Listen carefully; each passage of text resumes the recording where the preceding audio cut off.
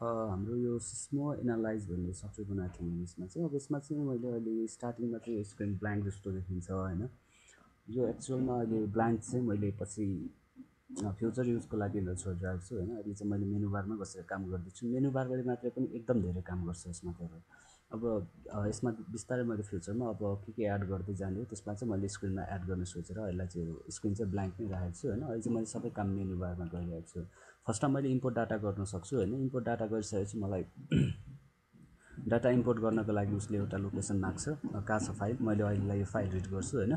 File read गर्न चाहिँ यसले इन्टरनेसनल जुन हाम्रो एकदम स्ट्यान्डर्ड फर्मेटहरू छन् तिनीहरू सबै फर्मेटहरू रिड गर्छ। जस्तो हाम्रो एमसिट भयो, अनि त्यसपछि भनेको जिएससी भयो, जिएससी2 भयो, अनि त्यसै गरी छ हाम्रो अर्को एक्सिडहरू भयो होइन। यो डाटाहरू जुन पनि हाम्रो इरिसहरूको फर्मेट छ अनि हाम्रो उसको युएसजिएसहरूको फर्मेट छ होइन। त्यो फर्मेटहरू सजिलै रिड गर्छ यसले। जुन पाए त्यो फर्मेट चाहिँ रिड गर्दैन यसमा होइन। यसलाई अरू फर्मेट अहिले यसले सपोर्ट नगर्ने खालको फर्मेटहरू मैले सेलेक्ट गरेर यसमा ओपन गरेँ भने यसले वार्निङ मेसेज दिन्छ र प्रोग्राम अटोमेटिक क्विट हुन्छ। अहिलेलाई के भयो, डाटा यसले रिड गर्न सक्ने खालको डाटा छ यो। अनि यो डाटा चाहिँ उसले सजिलै रिड गर्छ। यसलाई ओके गरेँ मैले होइन। मेरो इम्पोर्टेड डाटामा चाहिँ के छन् डाटाहरू भनेर एकचोटि यो हेर्नको लागि समरीको लागि होइन, मेरो डाटा करेक्ट छ रङ छ भनेर चेक गर्नको लागि फर्स्टमा यो विन्डो ओपन गरिदिन्छ यसले। त्यसलाई अब यसको काम चाहिँ छैन त्यति डाटा करेक्ट छ राइट छ कि रङ छ भनेर चेक गर्नको लागि मात्रै यसलाई हामीले एक्जिट गर्न सक्छौँ। त्यसपछि वेब फर्ममा हामीले अब सिम्पल प्लस यो ट्रेसलाई मात्रै प्लट गर्ने भए केही काम फिल्टरको काम अनि यसको स्मुथिङको काम केही नगरिकन जस्ट जे छ डाटा त्यसलाई ट्रेस गर्ने भए हामीले के गर्न सक्छौँ, प्लट ट्रेस गरेर हामीले ट्रेस गर्न सक्छौँ डाटालाई होइन, प्लट गर्न सक्छौँ। यो भनेको चाहिँ सिम्पल डाटा भयो। अब यसमा एडिट गर्ने तरिकाहरू त यहाँ बेसिकमा प्रोभाइड गरेकै छ, कसरी एडिट गर्ने। यसको कलरहरू चेन्ज गर्न मन लाग्यो भने कलरहरू चेन्ज गर्न सकिन्छ यसको होइन। कुनमा कलर चेन्ज गर्ने हो यसमा अब यहाँनिर ड्रप डाउन लिस्ट आउँछ, त्यसबाट हामीले सेलेक्ट गर्न मिल्छ होइन। के चाहिँ सेलेक्ट गर्ने हो त्यसबाट हामीले सेलेक्ट गरेर अहिले यो अप डाउन सिग्नललाई सेलेक्ट गऱ्यो भने यसभित्र पनि धेरै चिजहरू छ होइन। टाइटल के राख्ने हो, त्यसपछि भनेको एक्स एक्सिसको लेभल के राख्ने हो, त्यसपछि भनेको एक्स एक्सिसको लेभल वाइ एक्सिसको लेभल के राख्ने हो त्योहरू राख्न सकिन्छ। अनि यहाँ त मैले लिनियर प्लट गरेको छ यसमा लग प्लटहरू गर्न सकिन्छ होइन। त्यसै गरी अरू फिचरहरू पनि छन् यसमा। हाम्रो कलरहरूको कुराहरू आउँछ होइन। लाइन स्टाइल कस्तो राख्ने, सोलिड राख्ने, डट राख्ने, त्यसमा पनि अरू के राख्ने, मार्करहरू राख्न मन लाग्छ भने मार्करहरू राख्न सकिन्छ हामीले। कलरहरू चेन्ज गर्न मन लाग्छ भने कलरहरू चेन्ज गर्न सकिन्छ यो ग्राफ प्लटको होइन। त्यो कामहरू चाहिँ हामीले यहाँबाट इजिली गर्न सक्छौँ। यो भनेको हाम्रो के थियो, एउटा सिम्पल सिग्नल प्लट गर्ने एउटा तरिका थियो होइन। त्यसै गरी अर्को छ हाम्रो फिल्टरको कामहरू छ होइन। अब यसमा चाहिँ मैले बटरवर्थ फिल्टरलाई मात्रै लिएको छु किनभने अब यसमा चाहिँ हामीले सबै नै कामहरू फिल्टरको कामहरू बटरवर्थले मजाले गरिहाल्छ। त्यो भएकोले गर्दा मैले बटरवर्थ फिल्टरमा चाहिँ अब लो पास फिल्टर गर्ने, हाई पास फिल्टर गर्ने, ब्यान्ड पास फिल्टर गर्ने, ब्यान्ड स्टप फिल्टर के गर्छु होइन त्यो एउटा मैले हेर्न सक्छु। लो पास फिल्टर गरेँ भने उसले फ्रिक्वेन्सी माग्छ होइन, लोवर फ्रिक्वेन्सी कति राख्छस् भनेर सोध्छ। मैले 1 राखेँ भने के गर्छ भने 1 भन्दा लोवर फ्रिक्वेन्सी मात्रै यसले पास गर्नु पऱ्यो नि त होइन। यसले कस्तो प्लट दिन्छ यहाँनिर हेरौँ। यसले भनेको चाहिँ हाम्रो म्याक्सिमम् भनेको 1 भन्दा तलको फ्रिक्वेन्सीलाई मात्र के गर्छ यसले पास गर्छ। अहिलेलाई त हामीले देख्न सकिन्छ यहाँनिर एकदम जिगज्यागहरू आइरहेको थियो। हाई फ्रिक्वेन्सीहरू के गरिदियो उसले रिमुभ गरिदियो होइन।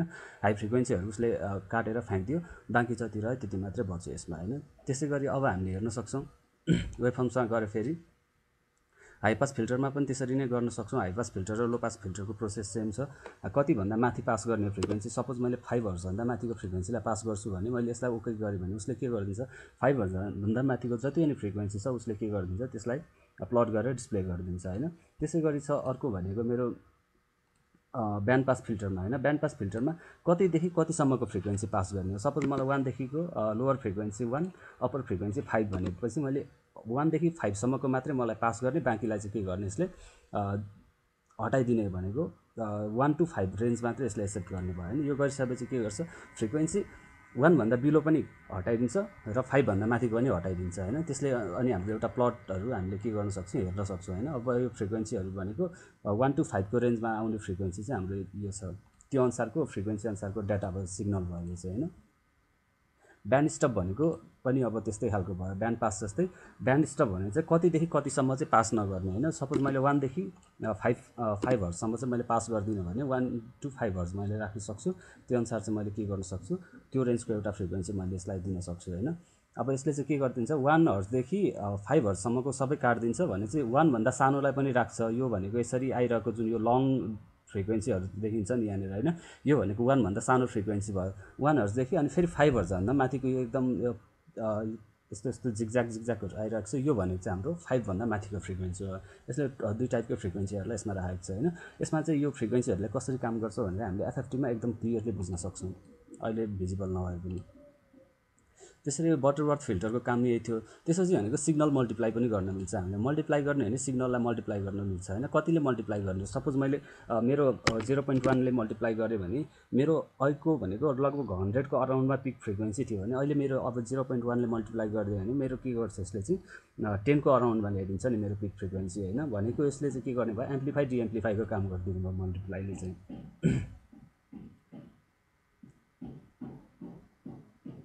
अघि मेरो 100को अराउन्डमा थियो, अब मेरो सिग्नलको हाइट कतिमा आयो, अराउन्ड 10को अराउन्डमा आयो होइन। यसले चाहिँ डिएम्प्लिफाई गरिदियो मेरो सिग्नललाई। त्यसै गरी अर्को कामहरू हामीले गर्न सक्छौँ वेभ फर्म्समै गएर फेरि। अब मल्टिप्लाईको पनि भयो, सिग्नल कट छ यहाँनिर होइन। सिग्नल कट चाहिँ अलिकति यहाँनिर जुन फर्मेट दिएको छ होइन, स्ट्यान्डर्ड फर्मेट नै यही हो। अब कतिदेखि कतिसम्म कट गर्ने भनेर सोध्यो, यो अगाडिको इयर हो, इयर टु त्यो डाटा कहिलेदेखि कहिलेसम्म रेकर्ड गरेको हो होइन। त्यो हाम्रो सिग्नलमा सबै इन्फर्मेसनहरू हामीले प्रोभाइड गर्नुपर्छ होइन। अनि त्यो भनेको अगाडिको 4वटा भनेको इयरमा भयो, त्यसपछि मन्थमा भयो, त्यसपछि डेमा भयो, अनि त्यसपछि टाइम भनेको आवर, मिनट, सेकेन्ड, सेकेन्डपछि डेसिमल पनि हाल्न सकिन्छ। जस्तो 2015 मेरो यो डाटा चाहिँ 2015 04:25 अनि टाइम भनेको चाहिँ मेरो 6:11। अहिले मैले के गर्छु, स्टार्टिङ टाइम चाहिँ 30 सेकेन्डसम्म 30 सेकेन्डबाट सुरु गर्छु होइन। यहाँ पछाडि डेसिमलहरू पछाडि अरू डाटाहरू पनि हाल्न सकिन्छ, केही समस्या छैन होइन। सेकेन्डमा चाहिँ यो फर्मेट भनेको कस्तो भयो भने सेम यही फर्मेटमा लेख्नु पऱ्यो। टी पनि राख्नु पऱ्यो, टी भनेको टाइम हो भनेर यसले रिप्रेजेन्ट गर्छ होइन। टी पनि राख्नु पऱ्यो यसमा। त्यसपछि ओके गऱ्यो भने यसले के गर्छ, इन टाइम माग्छ फेरि कतिदेखि कतिसम्म डाटा लिन्छस् भन्दैछ नि त होइन। अब यहाँनिर फेरि 2015:04 होइन, 2015:04 माग्यो, 4 महिना, अनि कति गते राख्नु पऱ्यो फेरि 25 गते। टाइम कति हो, 06:12:00 6:11:30 लिएर 6:12 डाटालाई मात्र मैले के गर्दैछु, यसमा ट्रिम गर्दैछु होइन। यसलाई मैले ओके गरेँ भने यसले सोध्छ होइन, यो डाटालाई एक्सपोर्ट गर्छस् कि गर्दैनस् भनेर सोध्छ। अब यसले चाहिँ के गरिदिन्छ, डाटालाई अर्को नयाँ पाथमा, अब हामीले एउटा पाथ दिन सकिन्छ, त्यो पाथमा चाहिँ उसले के गर्छ, डाटा सेभ गरिदिन्छ। यसलाई मैले अहिले एक्सपोर्ट गर्छु भने यसमा यस थिचेँ भने उसले के गर्छ, डाटा सेभ गर्ने ठाउँ माग्छ। सपोज मैले डेस्कटपमा यहाँनिर एक्सपोर्टेड भन्ने फोल्डर बनाउँछु होइन। एक्सपोर्टेड भन्ने फोल्डर बनाएँ, यसमा मैले टेस्ट भन्ने नाम दिएँ होइन। टेस्ट.mc फर्मेटमा मैले सेभ गर्छु भने टेस्ट.mc अथवा एसयुमा सेभ गरे पनि हुन्छ होइन। ल टेस्ट.su भनेको मेरो स्ट्यान्डर्ड फर्मेट यो सफ्टवेयरको लागि मैले बनाएको चाहिँ एसयु हो होइन। त्यो भएकोले टेस्ट.suमा मैले सेभ गरेँ भने उसले त्यो डाटालाई के गर्छ, टेस्ट.su भनेर उसले सेभ एउटा फाइल सेभ गरिदिन्छ। त्यही अनुसारको उसले के गरिदिन्छ, सिग्नल पनि प्लट गरेर डिस्प्ले गरिदिन्छ। सिग्नल भनेको अब के भयो, 30 सेकेन्डको मात्रै सिग्नल बनाइदियो होइन। अघि एकदम लामो सिग्नल थियो, त्यसलाई ट्रिम गरेर उसले के गरिदियो, 30 सेकेन्ड मात्रै युज गरिदियो। र यो डाटा फेरि फ्युचर युजको लागि हामीले युज गर्न सक्छौँ होइन। त्यो चाहिँ हाम्रो कहाँनिर छ, यहाँ डेस्कटपमा छ हामीसँग। डेस्कटपमा एक्सपोर्टेड भन्ने फोल्डरभित्र छ। एक्सपोर्टेड भन्ने फोल्डरमा यहाँनिर टेस्ट.su भन्ने फोल्डर छ नि होइन। यो टेस्ट मेरो चाहिँ यो एसयु युज गर्ने भने चाहिँ मेरो यो सफ्टवेयरको लागि मैले बनाएको यसमा चाहिँ सबै काम .su फर्मेटमा काम गर्ने भएकोले गर्दा अरू फर्मेट पनि रिड गर्छ, कुनै प्रब्लम छैन होइन। तर यो चाहिँ मैले एसयुको लागि बनाएको भएर होइन, .su बेस्ड बनाएको भएर तपाईँहरूले चाहिँ एसयु नै राख्नु होला। अघि एक्सपोर्ट गर्दाखेरि .su नै टाइप गर्नु होला एक्सपोर्ट गर्ने बेला चाहिँ नाम चाहिँ होइन। फेरि एक्सटेन्सन हालेन भने यो फाइल फर्मेट उसले रिड गर्न सक्दैन, पछि प्रब्लम आउनसक्छ होइन अरू फाइलमा रिड गर्ने बेलामा। त्यो भएर यसमा .su हाल्यो भने चाहिँ यसलाई अटोमेटिक यसमा टाइप पनि .su फाइल भनेर टाइप गरिदिन्छ। त्यसपछि भनेको हामीले जे पनि काम गर्न सकिन्छ, फ्युचरमा जहिले पनि युज गर्न सकिन्छ यो डाटालाई। त्यसै गरी वेब फर्ममा थियौँ हामी, मल्टिप्लाई कट पनि भयो। त्यसपछि स्मुथिङको काम छ यहाँनिर होइन। स्मुथिङ चाहिँ अहिले यसमा स्मुथिङ चाहिँ गरेको छैन मैले होइन। स्मुथिङको अब यसमा खासै काम पनि भएन। अब यसमा भनेको अर्को काम भनेको मेरो एफएफटीको काम छ होइन। अहिले स्मुथिङ र एचओपर भीको काम चाहिँ मैले अहिलेसम्म गरेको छैन। अब एफएफटी चाहिँ मेरो एकदमै मेन फोकस नै एफएफटीमा थियो। अब एफएफटीमा चाहिँ मैले के गर्न सक्छु भने र डाटाकै एफएफटी होइन, जे डाटा हामीले रेकर्ड गरेको थियो त्यो डाटाकै एफएफटी प्लट गर्ने भए हामीले र डाटाको एफएफटी सिधै प्लट गर्न सक्छौँ, उसले प्लट गरिदिन्छ, कुनै समस्या छैन यसमा होइन। यसमा चाहिँ अलिकति केही टाइम लाग्न सक्छ, हामीले कुरौँ होइन। अझ मेरो कम्प्युटरको चाहिँ प्रोसेसर अलि त्यति पावरफुल छैन, त्यो भएकोले गर्दा अलिक टाइम लाग्न सक्छ होइन। जस्तो डाटा थियो त्यस्तै एफएफटी प्लट गरिदियो यसले होइन। यसमा एफएफटीमा कुनै प्रब्लम छैन। अब त्यसै गरी फेरि वेभ फर्म्समा जान सक्छु। यो एकचोटि हामीले यो सिक्वेन्समा आउनुपर्छ भन्ने छैन। एकचोटि फाइल इम्पोर्ट गरेपछि यसले जुन मन लाग्छ त्यही काम गर्ने एकैचोटि सकिन्छ। फाइल इम्पोर्ट गर्ने, त्यसपछि जानेर आफूलाई जुन काम गर्नुपर्ने छ होइन त्यो काम सिधै क्लिक गर्दा हुन्छ। यसमा कुनै पनि प्रोसेस छैन, अटोमेटिक यसले सब प्रोसेसहरू हरेक फङ्सनले काम गर्छ। यसमा कुनै पनि त्यसमा यो गरेपछि अर्को गर्ने भन्ने केही पनि छैन। अब यसमा चाहिँ के छ, एफएफटी छ हैन। अब यो एफएफटी प्लटमा मैले र डाटा प्लट गरेँ। अब लो पास फ्रिक्वेन्सीमा हेरौँ न त, लो पास फिल्टरमा हेरौँ त हैन। एलपीएफ भनेको चाहिँ लो पास फिल्टर है हैन। एफएफटीमा एलपीएफ भनेको लो पास फिल्टर हो। यसमा एलपीएफमा यसमा क्लिक गऱ्यो भने यसले के गर्छ, लो पास फ्रिक्वेन्सी कति फ्रिक्वेन्सी भन्दा सानो चाहिँ पठाउँछ जस्तो तैँले भनेर भन्छ। मैले 1 हर्ज भन्दा सानो पठाउँछु भने यसमा मैले 1 लाई ओके गरिदिएँ भने के गर्छ भने यसले 1 हर्ज भन्दा सानो फ्रिक्वेन्सीलाई मात्र यसले के गर्छ, एक्सेप्ट गर्छ। 1 भन्दा माथिकोलाई चाहिँ के गरिदिन्छ, सबैलाई ट्रिम गरिदिन्छ हैन। यसले हामीले हेर्न सक्छौँ यहाँनिर भनेको अलमोस्ट यो भनेको 0 भइहाल्यो हैन। 0 बाट यो भनेको 10 को पावर 0 छ। 10 को पावर 0 भनेको यहाँनिरतिर 1 पर्छ, लगभग यतातिर भनेको मैले यहाँ माथि x को भ्यालु यहाँनिर देखाउँछ हैन। त्यहाँनिर हेर्छु मैले 2 जति देखाउँछ नि हैन इन्टु दा भनेको। यो चाहिँ कस्तो हुन्छ भने यसले काम गर्दा चाहिँ ठ्याक्कै उसमा 0 मा कहिले ठ्याक्कै यसमा कट गर्दैन हैन। त्यसले पनि अलिकति टेपर गर्छ सेक्सनलाई। त्यो भएकोले गर्दाखेरि अलिकति यहाँ ठाउँबाट यो ठाउँमा पुग्दाखेरि अलिकति स्लोप मेन्टेन गरेर 0 मा जान्छ, एकैचोटि डाइरेक्ट 0 मा ड्रप हुँदैन हैन।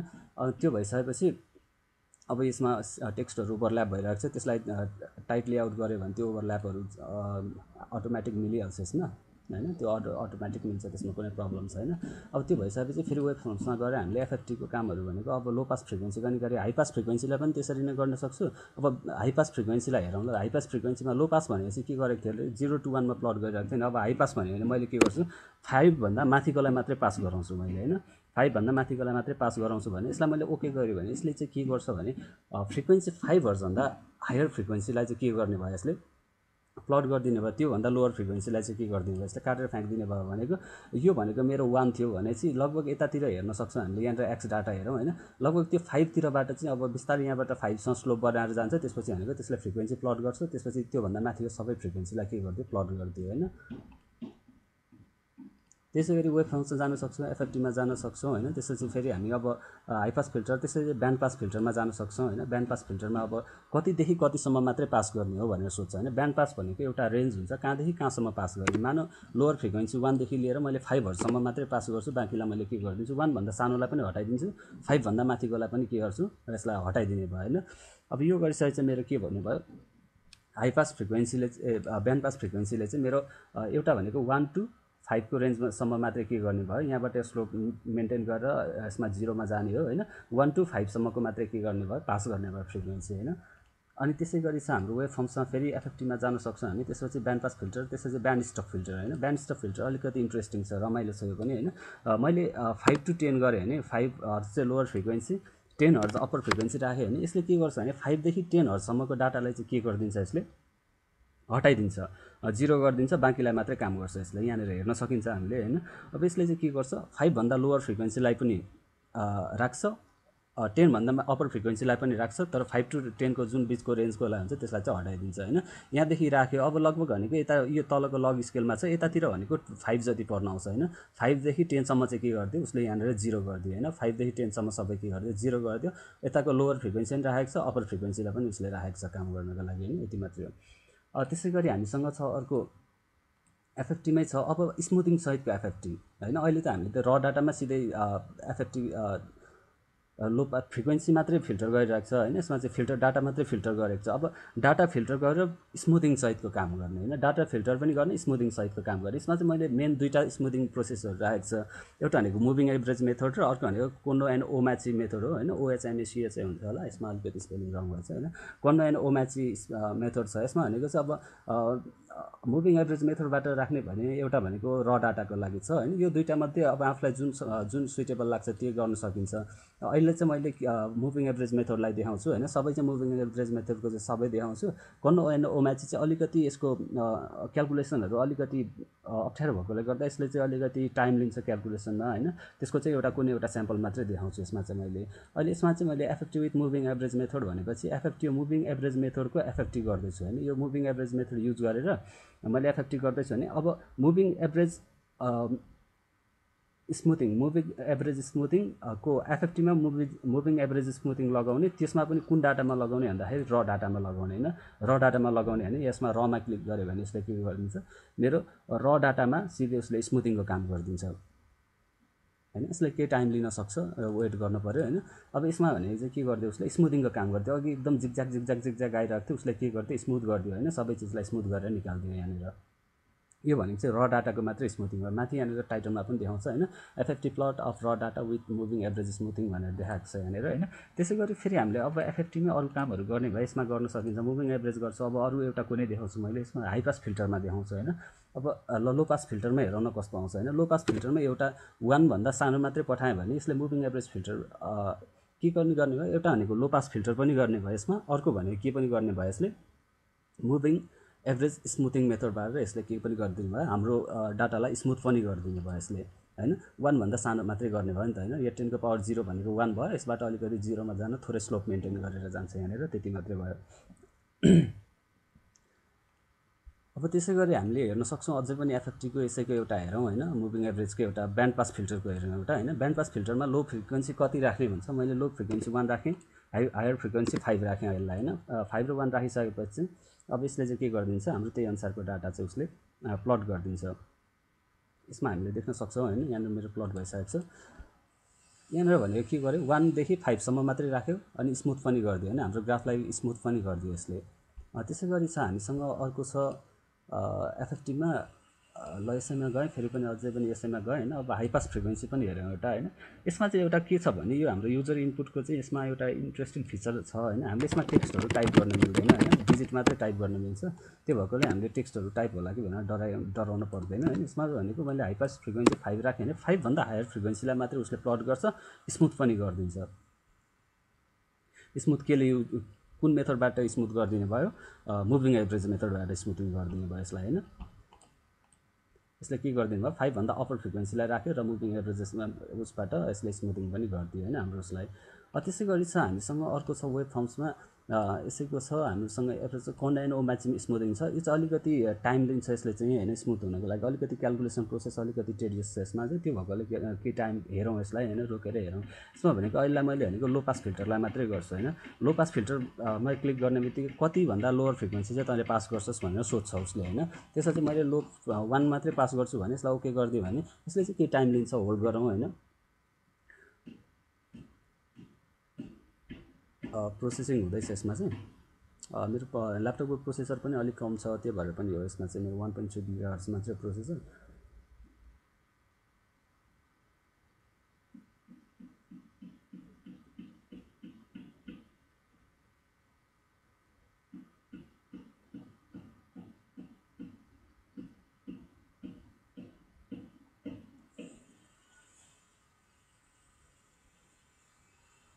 के टाइम लिन्छ यसले होइन यसलाई हतार चाहिँ नगरौँ अलिकति स्किप गर्दा पनि हुन्छ यसलाई नभए मैले नै यो भिडियोलाई एकैछिन पज गर्छु यो नआउँ ओके मेरो यो आइसकेको छ होइन यसमा चाहिँ के भयो उसले चाहिँ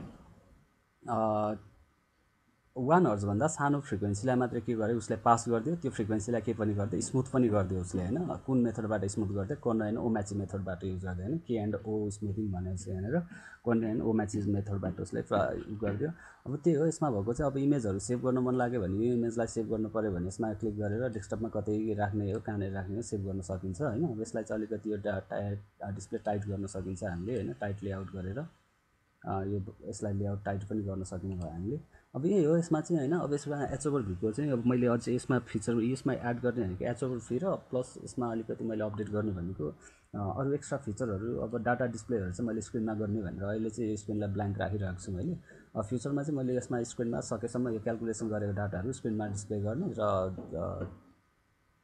हामीले त्यो डाटाहरूलाई एक्सपोर्ट गर्न मिल्ने खालको चाहिँ मैले बनाउने टार्गेटमा छु म चाहिँ